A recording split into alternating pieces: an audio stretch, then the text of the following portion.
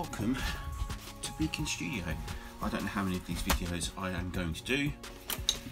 This first one, and really I just want it to be a bit of a diary of an artist's life really.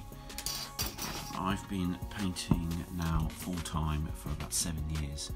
Well, the first few years were quite difficult because I was really quite poorly with ME, also known as chronic fatigue syndrome. I have improved greatly since then, and I'm able to work most days, although I do still need lots of rest and I do have considerable symptoms, but I can manage them myself. It's not earning me the same amount as when I was working full time, not yet, hopefully soon. But I am earning a small living from this now, which is brilliant. And we built this studio out of a shed by Powersheds. It's a 14-foot by 8-foot shed that I insulated and lined with the help of family, and it's been absolutely brilliant. I've been in here since January 2021. It's now August 21, and it's just been perfect because I'm able to have all my stuff out. I have to keep packing it away because it's in the house. So I really wanted these videos to just kind of document what life is like as an artist really, and it's going to be an open and honest kind of series of videos. You'll see good days, you'll probably see bad days, and you'll see when things go well and when things go wrong. But that's life really, and I just wanted to show you some of the creative process behind it, and also what it's like to live this sort of lifestyle. But like I say, hopefully over the course of however many videos I'll do, this might be the only one. We'll see what the response is. But over the course of the next few months or so, hopefully I will start to sell a few more paintings. Now that picture on the easel at the back there has been sold, which is great, and it's sold from an exhibition I did in Norwich. The pandemic hit about 3 months after we'd started to hang the exhibition, and the venue, which happened to be a restaurant and wine bar, had to shut, and it didn't really reopen properly until a few months ago, which means that my pictures have been hanging in the basement of this restaurant for the best part of a year and nobody's seen them.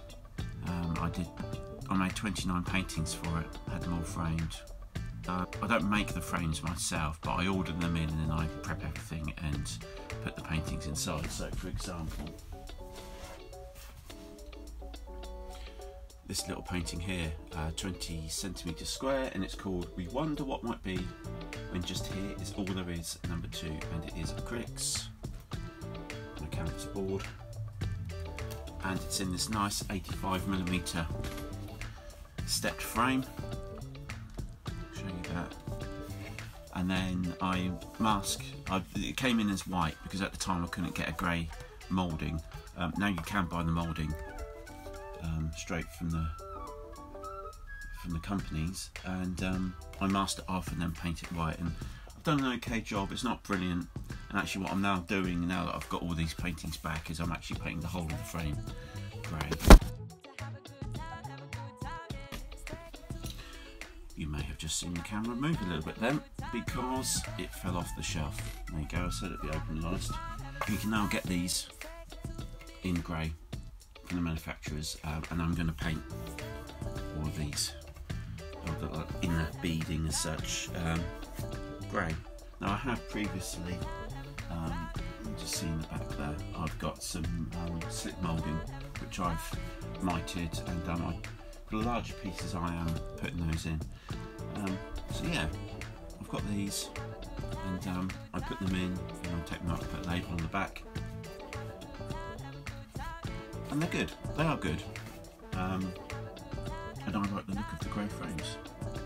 Since that I spend an awful lot of time framing, and that obviously is time that I don't get paid for. Painting of that size actually sells for like £225, and I can get that frame for just under £30. Obviously there's my time for prepping it all. It's a lot of hard work, so I was pretty disappointed, to be honest, of them. Paintings didn't sell, but now I've got another 29 paintings in stock, which I shall put online, and there will be a link at some point on my website to that. yeah, disappointing, but I've sold work in between that privately.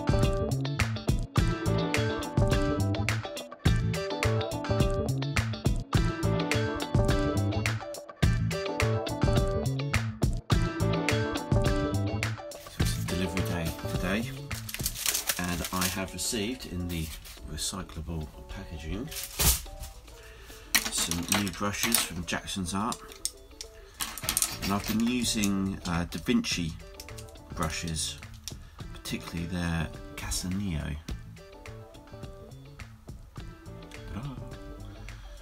I've got a while now, and I need to get some more. I really like these.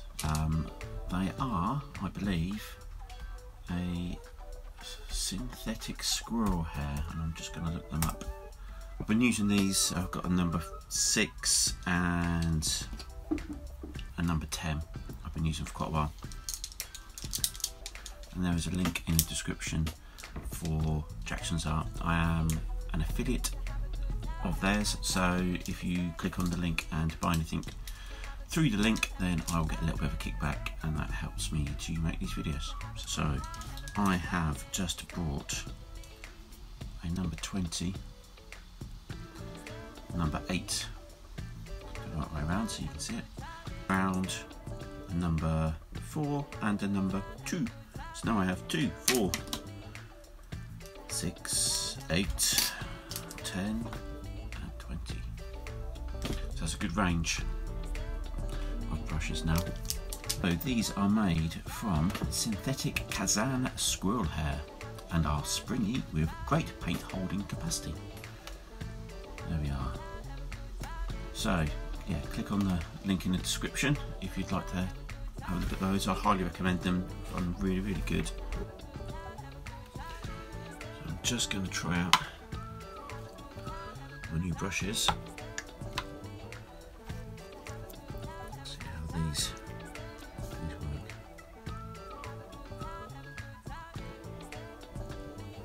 Oh, very nice. That carries a lot of paint. Look at that. Nice. Really nice. That'd be great for doing skies like that. Right, let's try the number 8.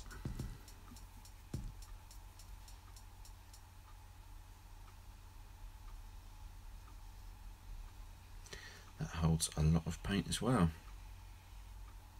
Very nice. It's got a nice point on it. Get a nice thin line, and yet at the same time, if I load it up,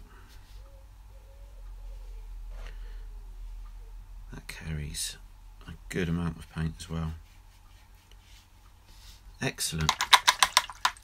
Let's get another piece of paper for this.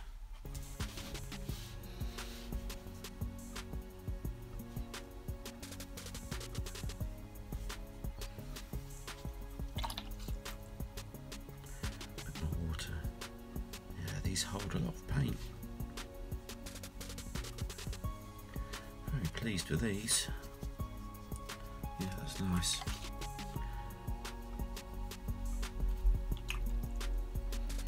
Got a different colour.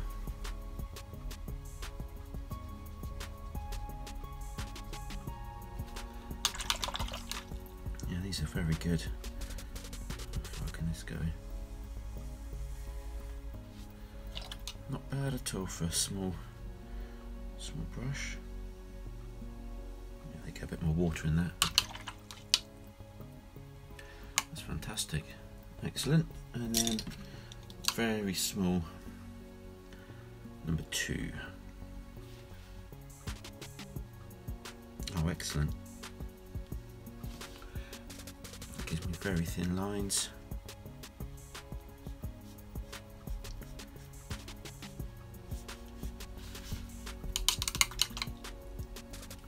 Nice. It'll be interesting to see how well they hold up after a few months of use.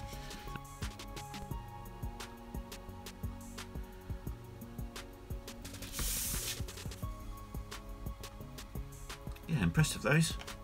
Like I said at the start, I don't know whether this will turn into a long series or if this might just be the one and only video.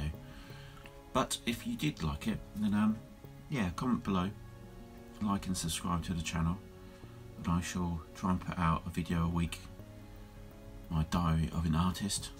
And yeah, thanks for joining me.